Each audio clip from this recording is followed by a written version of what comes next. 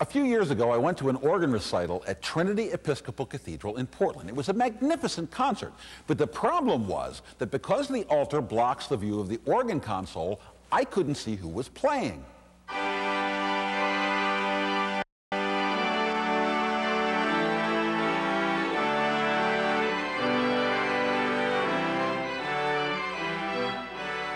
If I had been able to walk around behind the altar, this is what I would have found.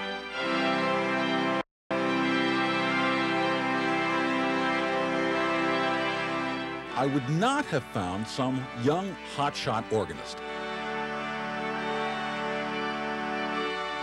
I would have found 87-year-old Catherine Crozier, the First Lady of the organ, the Grande Dame of organists in the world.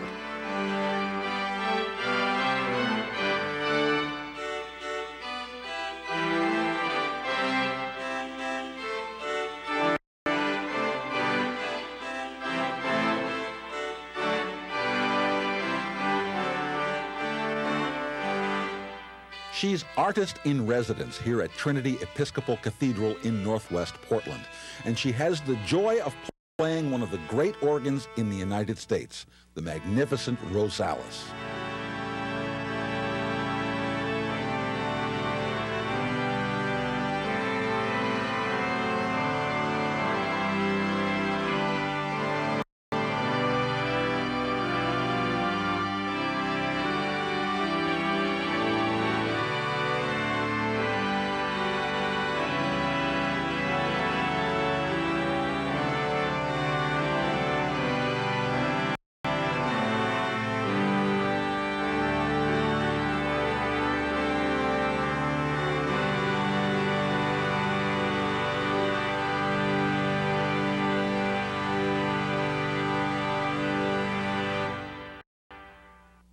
Catherine and her husband, Harold Gleason, literally wrote the book on playing classical organ. It has had 8 editions. Harold died in 1980, and this latest edition was edited by Catherine in 1996. What is it you love about the organ?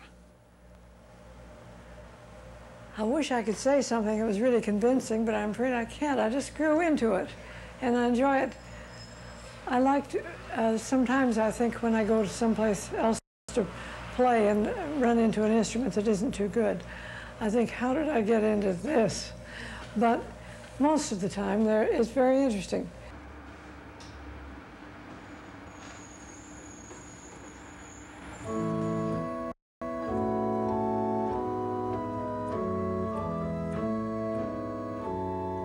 What drew you to the organ in the first place? I suppose it was because of my family. My father was a Presbyterian minister, and he knew nothing about music. In fact, I used to be terribly embarrassed when I went to our meetings on Wednesday nights because he would sing the hymns, and I thought, oh, this is terrible. I hope nobody hears him. But my mother was a singer, very nice singer. So I was exposed to music of that sort, music in the service, for a very long time.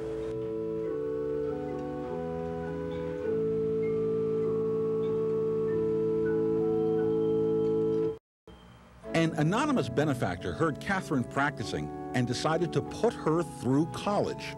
It was at the Eastman School of Music in Rochester, New York, that she met Harold Gleason, a professor of music. Are you saying that you married the professor? I married the professor, yes. So... Sounds romantic. Yeah, well, it was. Perhaps you're thinking, well, yes, she does still have her chops in a big way, but I suppose she restricts herself to old classics and church music. If you had attended her solo recital at Trinity last spring, you would have been wrong.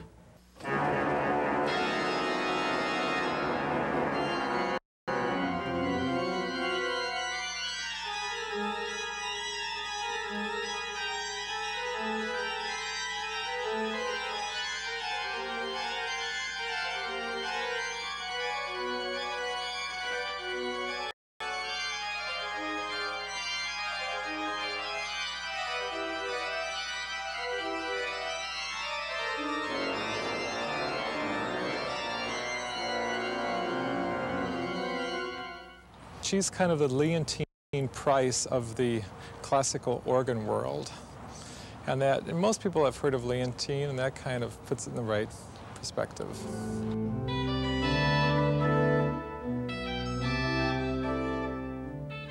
Catherine was a real pioneer in terms of being a woman organist who was primarily a concert artist. So she really was a pioneer in terms of women playing the organ at the time she began doing recitals and concerts.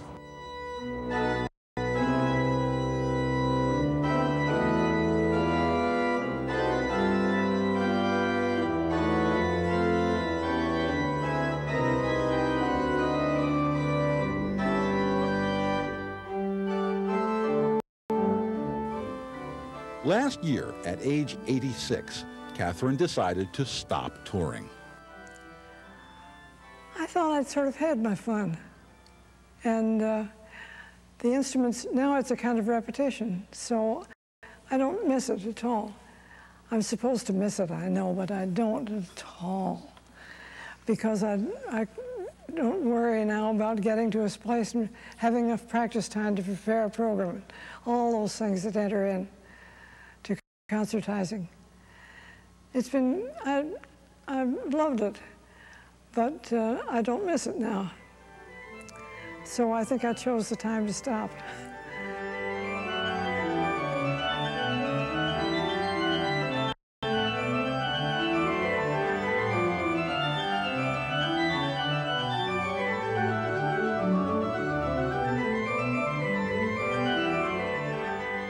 How have you continued to be as great as you are, you know, over the age of 35? Well, one thing, you don't think about it. Every once in a while I say to myself, well, just a minute, you're 87. And then I forget that again and go on. So I think when you have the energy to work, you just go on. And of course, you learn more as you go along. I learn all the time. And I study all the time, so that I hope I'm improving all the time.